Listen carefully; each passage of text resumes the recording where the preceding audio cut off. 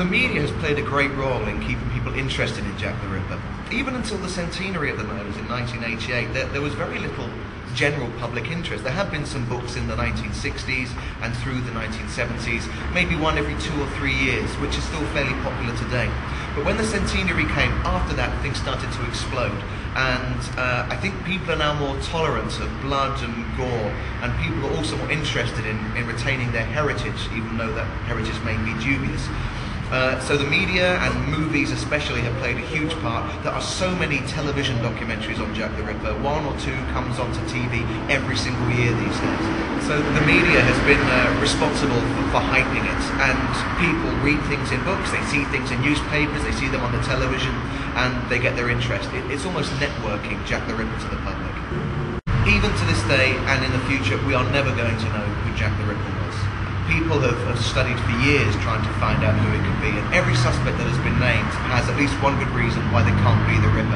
So much has been uncovered that no matter who you name, there is enough evidence these days to say that even if there is a mountain of evidence that suggests one person was Jack the Ripper, there is also a mountain of evidence to say that they weren't. My own personal opinion is that he was a local Jewish man who was skilled with his hands, may have worked as a horse slaughterer or as a butcher. I think you'll find many Ripper historians share the same opinion.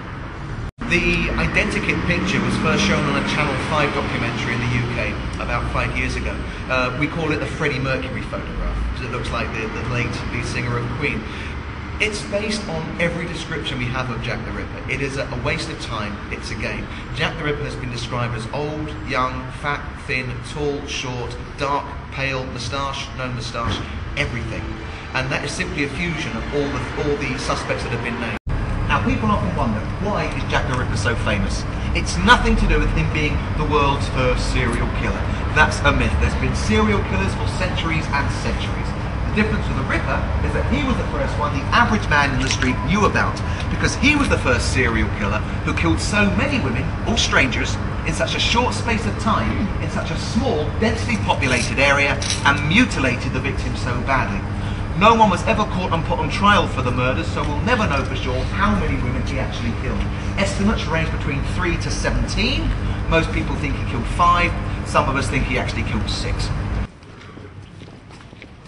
Doch was würden Ripperologen denken, wenn nach all der jahrelangen, teilweise lebenslangen Suche nach Antworten plötzlich die Identität des Rippers herauskäme? Nach unendlicher Zeitaufwendung, um Details und Indizien zusammenzutragen, nach etlichen Spekulationen und Thesen, was würden Sie tun? If I personally found the information myself, after the initial elation, there would be a great deal of worry. I have been the discoverer of some important items connected to Jack the Ripper in the past. And although most people appreciate it, there are always 1 or 2 people who make your life very difficult. I've even had a stalker who went to prison. It can become a very dangerous game. So you would have to be very careful with what you did with the information. All you can do is present it to people and try to keep maybe some degree of modesty about it. I mean, I have an ego like everyone has an ego, and when the ego gets too big, then people start to kick you a bit, even if you're only doing good things. So you'd have to be careful what you did with the information. I think for myself, I'd probably have another book out of it. But books do not earn you money. Unless you're J.K. Rowling, you won't get rich from writing books.